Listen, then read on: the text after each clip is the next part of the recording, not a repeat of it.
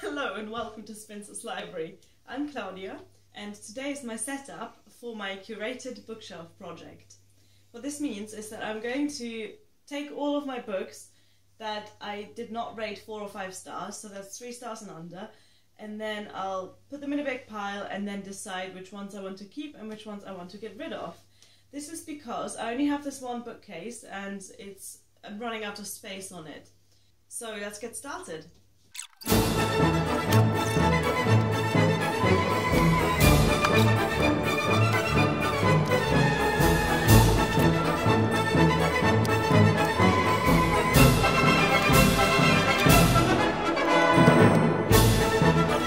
Alright, so now I've taken the books out that I remember not liking a lot, so the ones that I've probably given 3 or 2 stars to on Goodreads, and then the rest of what's on there are the books that I actually really like. Alright, I'm now surrounded by the books that I just don't really care that much about, so let's see which ones I want to keep and which ones I am going to get rid of. First up we have Harry Potter and the Cursed Child by not J.K. Rowling, like the cover would suggest, but by John Tiffany and Jack Thorne. I did not like this book at all. How can I get rid of something that has got the words Harry Potter written right across the cover? I am going to hold on to this. Then there's the Hogwarts Library. If I remember correctly, I gave Quidditch Through the Ages and Fantastic Beasts and Where to Find Them 3 stars, but again they're part of the Hogwarts set, so there's no way I'm getting rid of these. Here we have a German book, wieder da by Timur Vermes. Now this one was translated into English as He's Back, I believe. It's about Hitler coming back to life. My brother gave me this. I really didn't like it all that much. And knowing my brother, he will not be offended if I give this to someone who might like this. So I'm going to give this to a friend who I think might enjoy this. Next up, I have Shakespeare Sonnets. I fought my way through those last year and ended up giving it 3 stars.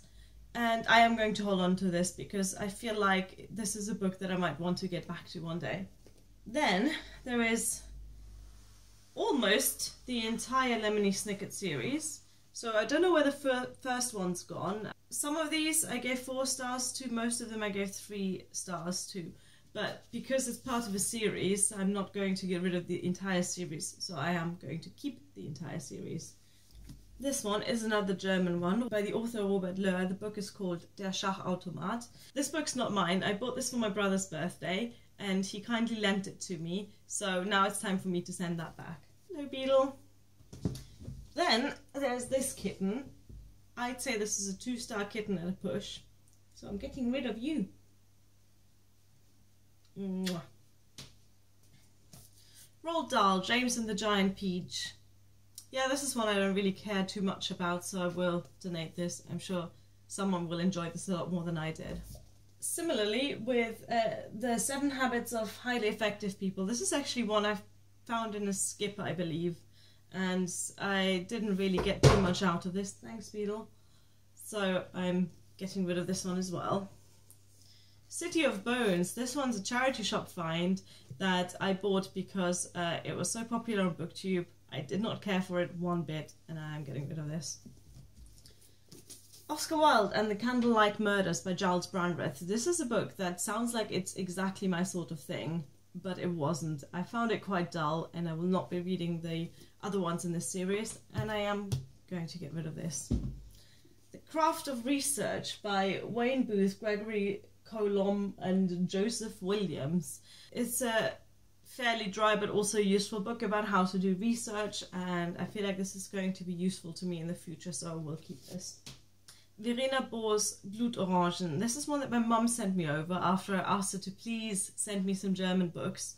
Unfortunately, I didn't care for this one all that much, so I'm still trying to think about how to best get rid of this because I don't think it's going to be a big hit with the charity shops, but maybe I can give this to a German-speaking friend. These ones I took with me from Germany, so they're the Francoise Lelord. I don't actually know what they're called in English, but they're a series of books. They're quite twee, and I didn't really care for them all that much. I've weirdly held on to them until now, but I know I'm not going to reread them, so I will be getting rid of these. This one is called A Girl's Guide to Dating a Geek by Omi M. Inouye. And my brother got me this after I started dating my now husband. I'm not going to read it again. I think I've got the whole dating a geek thing down now, but I'm also not going to get rid of it because it has sentimental value. Ooh, this one's a tricky one. Timothy Keller, The Reason for God. What do you think, Bill? What? He says burn it. The funny thing is he actually bought this for me, but his spiritual beliefs have changed since. I got through about one chapter of this and I found it very tedious, and yes, I will be getting rid of it. Next up is another book that my husband got me. This one is The Carpet People by Terry Pratchett. This was quite a nice read actually. I ended up giving it 3 stars because it really wasn't one of my favourite books, but I still enjoyed it quite a bit, and I reckon I'll be up for a reread of that at some point, so I'm holding on to that one. Here we have Edgar Allan Poe's Spirits of the Dead, Tales and Poems. This took me a long time to read. I did not care for his tales very much. I sort of enjoyed the poems, but I don't feel like I'm going to reread them soon, so I'll probably be giving this to a friend as well. Next up is Randall Munro's What If. I believe my brother gave me this one. Or did you give me this one? Some nerd in my life gave me this, and I actually enjoyed it quite a bit. I tend to not give non-fiction books 4 stars very easily because they have to be particularly gripping for me to do that. But this was a fun little read, and I'm going to keep it on my bookshelf. I'm sure I'll pick it up again sometime in the future. Then there is Gathering Blue by Loehr. It's part of the Giver series anyway, so even though I didn't enjoy this as much as I did the first book, The Giver, because it's part of a series, I will keep this as well. And then we have Morten Rue's Die Welle. In English it's called The Wave, I believe. I'm not even sure now if I actually gave this 3 stars. I think it might be a 4-star one. Either way, this is an important book. It shaped me quite a bit when I first read it as a teenager, and I'm definitely holding on to this. Okay, first up we have 2 Jane Austens, Sense and Sensibility and Mansfield Park. That's 3 and 2 stars respectively. I really didn't know what to do about that. I didn't enjoy them hugely, but I am quite a fan of Jane Austen and I would like to have her collected works. So I am going to be holding on to them for now, but if I run out of space, they're probably the first ones I'm getting rid of. Then there's this book, Asperger's in Love. I read this one, I finished it this year actually, and it's by Maxine Aston. And the reason I'm keeping this is because my husband, who bought this and who suggested we read this, is only about a third of the way through. So I feel like it would be unkind to him to get rid of this now. Right, Bill? Mm-hmm. Then there is this book, Sternkinder by Clara Ascher-Pinkhoff. I believe this is a collection of short stories for children about the Holocaust. And again, I can't remember if I actually gave this 3 stars or if it was a 4-star book. Either way, it's an important book. It's a book from my childhood, and I'm planning to reread this, so keeping that. Then there's Little Women by Louisa May Alcott. I think I gave this one 3 stars, and I will be rereading this. This is The White Tiger by Aravind Adiga. If you don't know my opinion on this, watch the video I did titled Dear Male Writers. It's a bad book, and I'm getting rid of this as soon as I can. This one I got last time I went to visit my parents in my hometown. It's a retelling of Germanic mythology. I found it quite dry, so I'll find someone who will appreciate this more than me. Then there's The Novel in the Viola by Natasha Solomons. Again, I don't really remember all that much about. I think it was fine, but I don't think I'm going to reread this. Here, this is The Pointless Book, which is, I believe, written by some YouTuber. It's a book that my husband and I got from his aunt and uncle as a wedding present. So even though we've barely looked at this, I feel like it has some sentimental value, and I will keep it on the bookshelf. And maybe one day I'll actually open it. Next up there's Unhaul 1222. This one's for one that I got as part of the charity shop challenge. I read this, it was okay. I'm not going to reread this. So away it goes.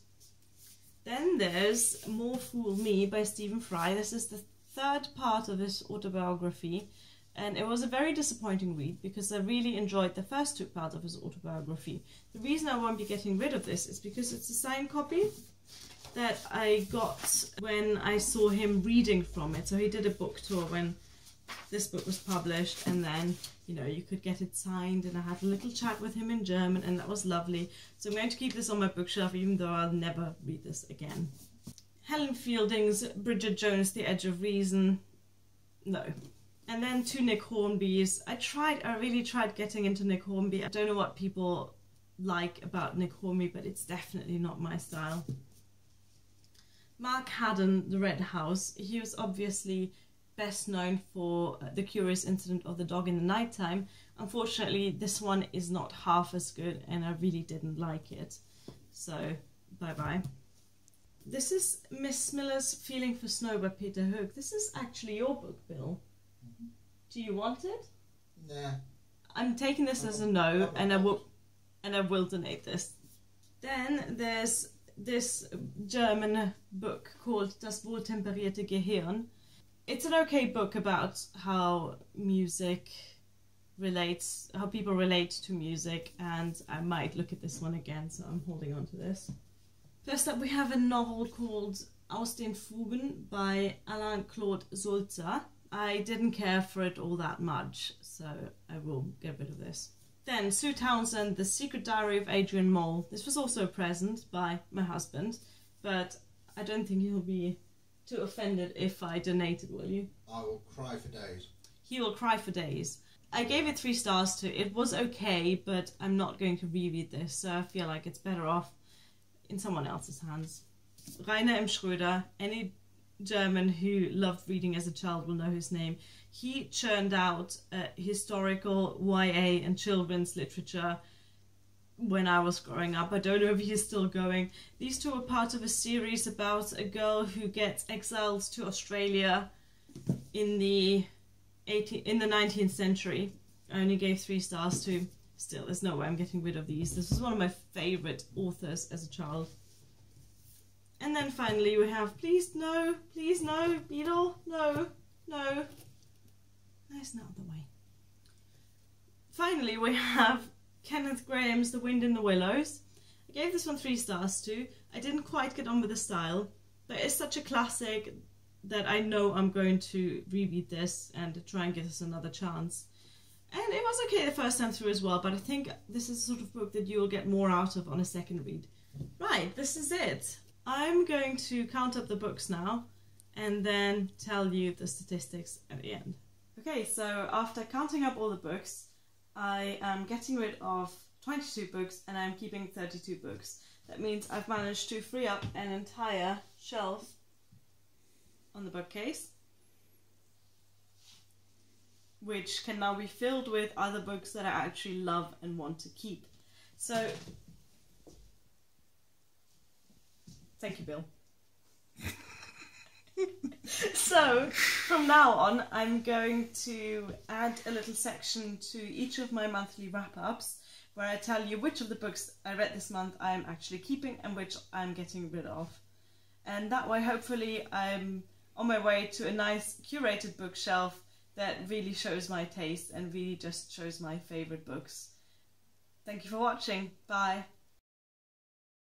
I made a... Oh no, please, Beedle, don't eat that.